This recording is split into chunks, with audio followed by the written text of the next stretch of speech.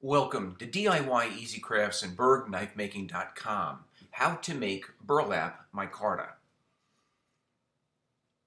Now this particular video actually started out making a different type of burlap micarta, but this is actually what I ended up with.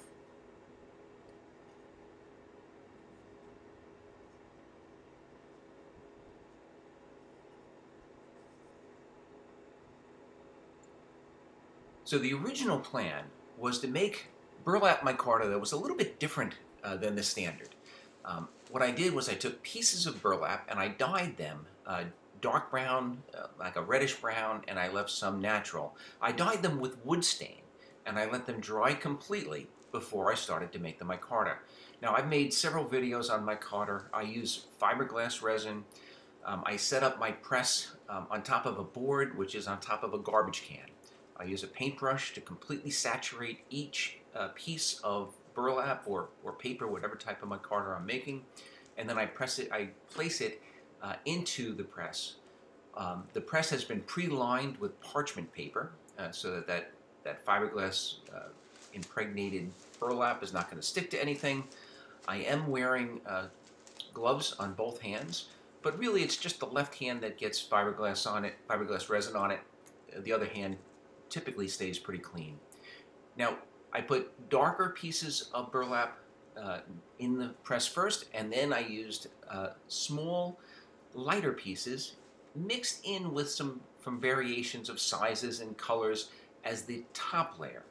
And the thought here is that I was going to be able to see through the top layer, especially as I ground the shape of the knife handles, and see some of those darker pieces on the bottom. That was the concept anyway. Didn't actually work out to my liking, but you'll see why, and I'll tell you exactly what I did to correct the situation, or at least salvage the knife I was working on.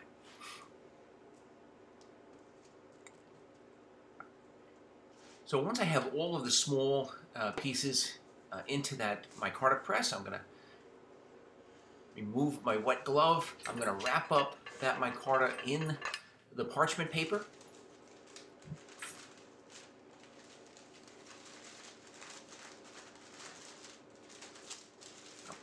I'll wrap it up in the parchment paper, and then I'll actually put it right back into the press. Now my press is just made up of a couple of short pieces of 4x4 screwed onto a piece of pine. I turn the press sideways, and I do this so that once I clamp it together, all of the excess fiberglass resin that's going to be squeezed out will end up being squeezed out into the garbage can, which the board is resting on. I use 4 clamps. You want to make sure that you clamp evenly so that both sides have an equal distance or thickness to them. So this way your micarta ends up being relatively flat. After the fiberglass resin hardens, which takes a few hours, you can remove the micarta from the press.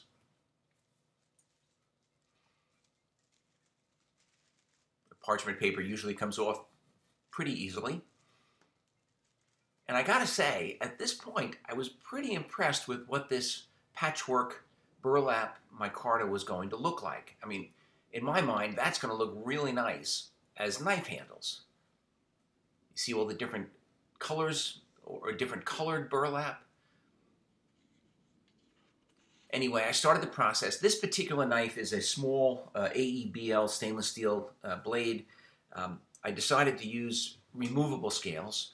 I had done this once before. My friend Steve Graham told me how to do it, and I really just like the way that the black cap screws are going to end up looking with the micarta handles. Otherwise, I would normally glue these scales in place onto the knife blank and pin them. But for this particular knife, I used removable hardware, and I'm very happy I did so. I usually round over the top edge of my scales with them in place on the blade. I also finish the profile of the handle material and match it up perfectly with the blade. I'm not going to show you the entire process of shaping these scales, but this micarta basically shapes like wood does. It sands pretty easily. It's easy to cut, it's easy to shape. And it's fairly easy to, or it should be fairly easy to polish. So I also use a sander just to round over the inner edge or the inner corner. I'll make this so that it's comfortable in my hand. And then I will hand sand. Now at this point I am realizing that I'm not real happy with the profile of the blade itself. And also I think I came up a little bit short when I was grinding the bevels. I should have moved the bevels back a little bit so the blade was a little bit longer. But in my mind, that's all fixable. These are removable scales.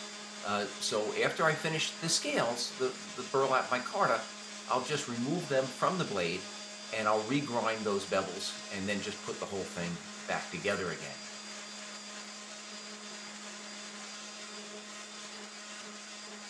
At this point, I'm really happy with the scales. I think that once polished, they're really going to pop. They're really going to look nice.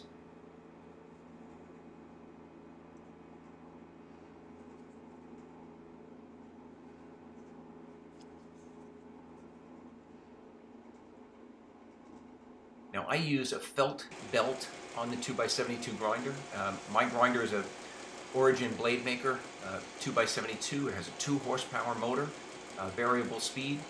I use a little bit of compound on a felt belt to do the majority of the polishing. And then after I get the majority of it done, because it does polish very quickly on this belt, then I will move over to a buffing machine and just get some of the rounded areas that are hard to get on a flat or on a felt belt on a flat platen.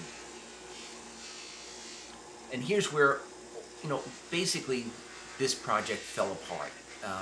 The micarta, the burlap micarta, just did not polish as all previous burlap micartas had, and I was not really happy with the end result. The colors look good, but it's almost as if the fiberglass resin didn't completely impregnate into the fibers of the burlap. So it's a very coarse grit, and you can almost feel the fibers. You can see the fibers, through the resin. And just was not happy with them. And I figured out what the problem was. I think when I stained the burlap, that dried wood stain prevented the fiberglass resin from really getting into the burlap fibers. So basically, I redid the entire handle making project, and I just eliminated dyeing the burlap in different colors. While I had the knife apart, I did regrind the bevels back a little bit and reprofiled the blade to my liking. I'm not going to show you or duplicate the whole micarta again, because it's the exact same process. The only thing that I did different was I did not take the time to use wood stain and stain the darker pieces of the burlap. I just used all of the tan original colored burlap for this project. And the only thing I did different than standard burlap micarta was use small pieces that were laid on top of larger pieces. And this way I would get a variety of different shapes in the finished product, and I could still see some of the fibers and some of the texture inside, which is what I was really looking for. Now once the handles are done and polished, assembly with this removable knife scale hardware is pretty simple. It's got a threaded spacer that goes through the tang, and then each scale is held in place, in this case with black cap screws. These are 832 by 1/4 inch long cap screws. And this is now basically the finished knife. I think this one I still has to be sharpened, but other than that, it's finished. Much happier with the profile of the blade itself, and absolutely happy with the burlap micarta handles that we ended up with. So I'm sorry about all the confusion with this particular video, and anybody that's watched some of my videos, you realize that I do like to experiment with different things. This was just one experiment which did not work out, but you know, in hindsight, I did end up with a nice knife out of it. I just went back to, you know, something that was more well known. Anyway, I hope you enjoyed the video. If you did, I ask that you please give it a thumbs up and subscribe to this YouTube channel. I invite you to join us on our Facebook group, Knives and Knife Making. By all means, check out my knives on www.bergknifemaking.com. And also check out our book. Jason Northgard and I put it out last year called Introduction to Knife Making, and that's available on Amazon.com. Thank you very much.